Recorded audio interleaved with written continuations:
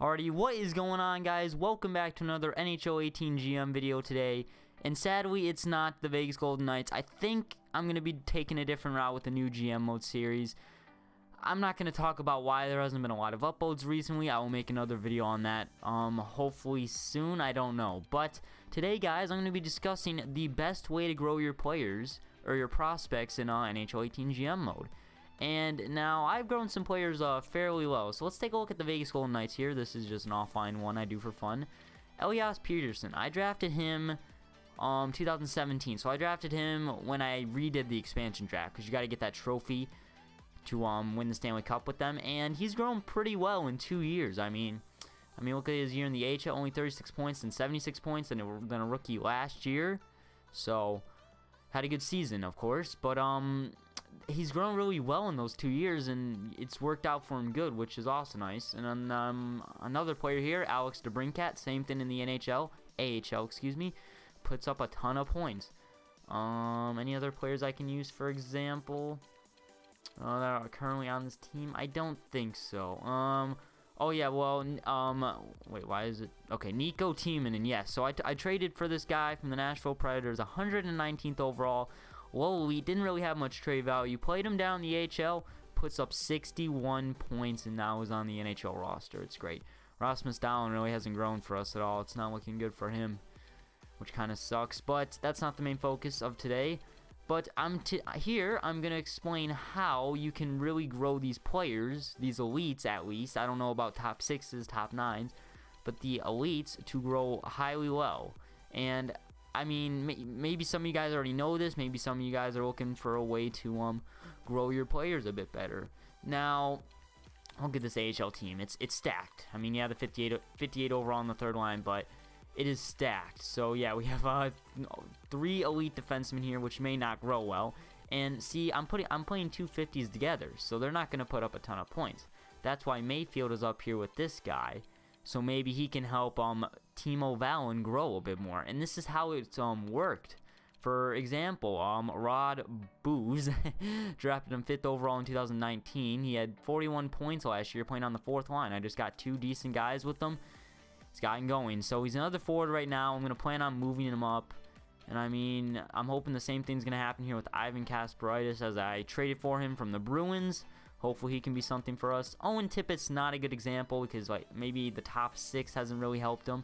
Didn't have a bad year last year, but maybe it's because I didn't sign him in the first year of his rookie deal, and then he lost a year of growth right there. But we're going to sim throughout this year and see how those two players, how Booze and, we'll do Dawes here, and Dawes grow, and see how they perform. And maybe we'll check on Tippett too a little bit, but I'm telling you, man, you can really grow those prospects with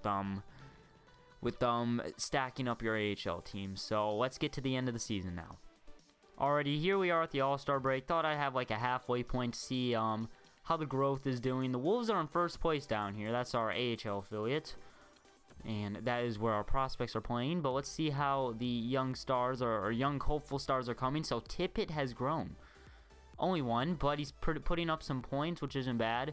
Booz is up to a 75. Maybe now he's a minor scoring forward. Maybe if we give him some more ice time, he can grow a bit more. Kasparaitis up to a 63. Not bad. Dawes hasn't really grown well, nor Vickers, nor Vallon. So that kind of sucks, but it is what it is. So we'll move up. What's his face? We'll move up Booze. Because he's a minor scoring forward now, and I want to try to give him as much fair ice time as possible. So what center is producing the least? Yeah, I think we'll move him up 2 lines, playing with Dave. We got to move up somebody who's scoring goals. Let's see here. Anybody scoring goals down here?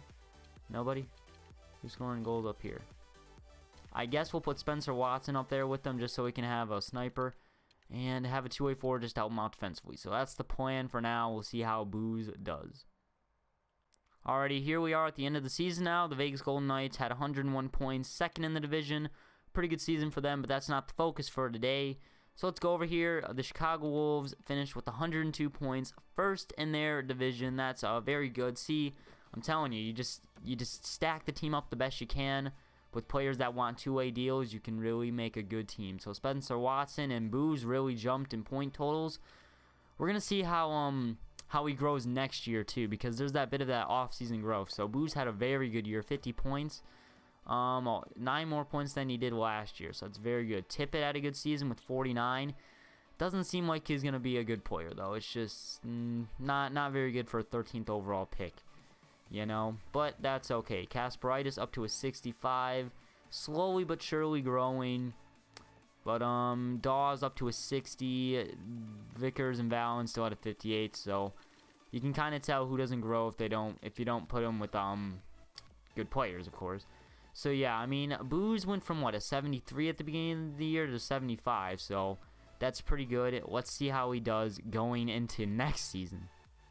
So we're up here on the day of the NHL entry draft, and he has gone up to a 76 now with a 4th line role. So he's ready to come to the NHL. So maybe the offseason growth will make him go to an 80. We'll find out in a moment, though. Alrighty, here we are up to next season. 1 year ago, Boss was at 73, and now he's at 79 overall. He went up 6 in a year.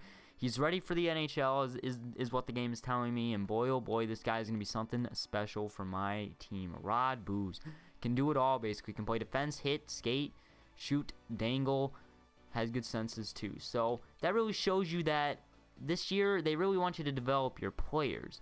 And that's what I like, because I could remember NHL 15, 16, and 17. All you had to do was leave them unsigned for 3 years, wait till they jumped to like 82, sign them, and then they were off and going. So that didn't really feel like developing your players. This really does. You got to build a good team around them, and that's what you should do with your elite or franchise players, in my opinion. Build around them. That's how you make a team, and that's very cool. So I give props to EA for that one. So yeah, guys, that's basically it for today. I mean, comment down below if you want me to find out any more little tricks in the system of NHL 18 GM mode, or if you just got a simple question, I'll answer it. So yeah, guys, smash that like button if you enjoyed this video. Subscribe to see more content like this every now and then, I guess. And I'll see you guys in the next one.